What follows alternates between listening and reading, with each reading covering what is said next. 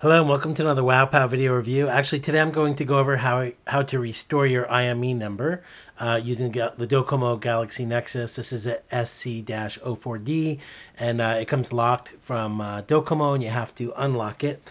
And just a quick review: you're going to have to install what's called the Docomo app, and you're going to have to make sure you have super user access. So I'm not going to show you how to do that. There's plenty of videos that do. Anyway, make sure you have super user access. And then you have to make sure that you're using, 4.0.2 version of Ice Cream Sandwich. So first thing to do is you're going to plug your phone into the USB. And you should have this file if you've run the app. And I'm waiting for this one to show up. Okay, it'll come up. You probably can't see this well. Internal storage, it's the internal SD card. And one of them is called the unlock underscore backup. You're going to copy that folder and save it onto your computer somewhere, which I've already done. Because if you flash it, that folder gets erased. So that's why it's very important to keep it. So before you start anything. So once you do that, you can tell your computer to shut off your USB and unplug, and then we'll get started. First thing you need to do is connect to the Wi-Fi, and if your Wi-Fi is off, you're going to have to turn it on. The easiest place to do that is go to the application tray, which is to hit that button, go to settings, and then slide the Wi-Fi on. Now you have to choose the Wi-Fi to connect to. So you're going to see a bunch of Wi-Fis here. I'm going to connect to this one. And I'm not going to show it to you because, I don't trust you.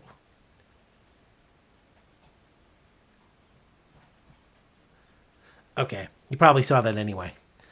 So now you know my Wi-Fi. Okay, we're connected. Okay, great. So now we'll go back. So that's the first thing. You have to make sure that you're connected, and that little Wi-Fi thing will light up. Now you're going to have to install the Docomo app. And I have the address on the bottom here because you're not going to see it. Best place to get it is from XDA developers. Just write fuckdocomo.apk, and you should be able to find a link to it. I'm typing this in.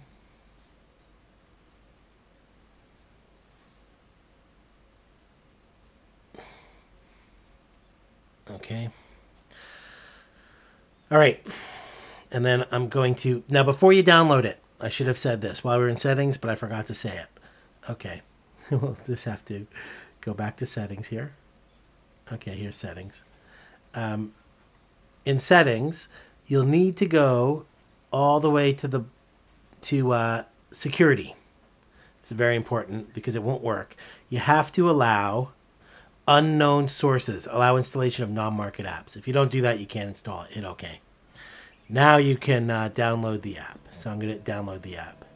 So I'll go back to what I was doing here. I'm going to download that. And that while it's downloading, I'll wait for it to download. Anyway, we don't need this. It's safe on my computer. I'll close that. Get out of the way. Oh, by the way, thank you to Connex.net for the sponsorship. Okay. Almost done.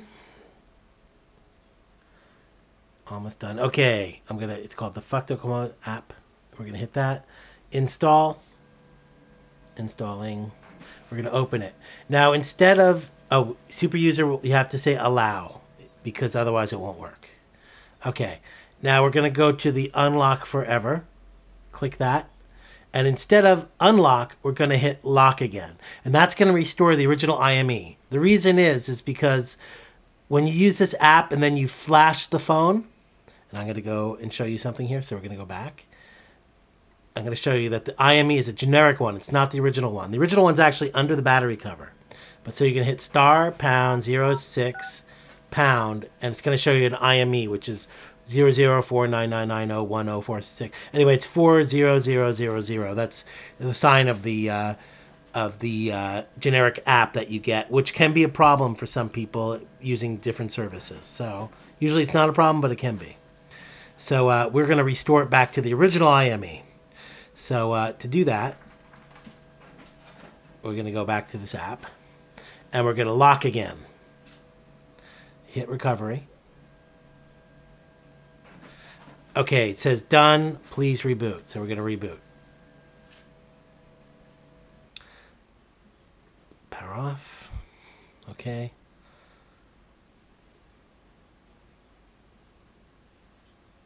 And we're shutting down. Now I'm going to restart. You probably can't see this that clearly anyway. Come on, start up.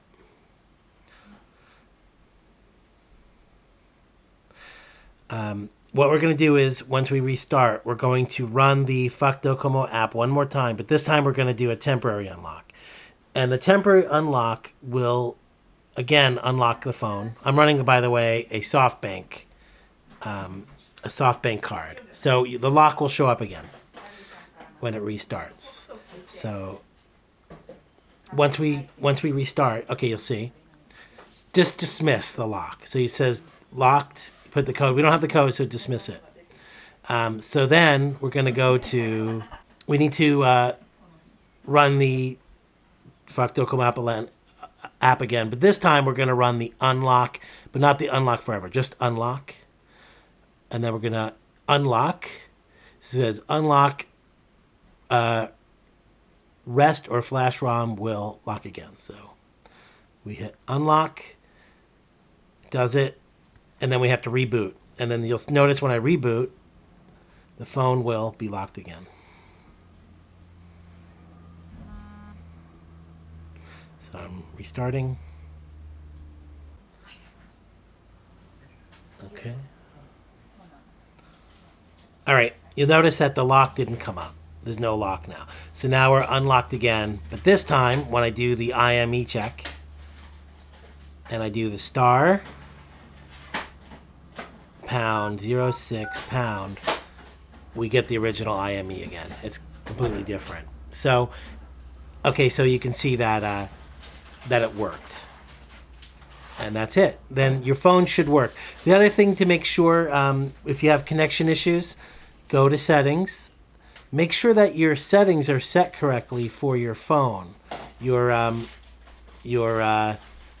go to more, your data usage, all of those things, your mobile networks and all the settings there, your APK, or all of those things. So network operators, make sure that those things are all set. And good luck. Thanks.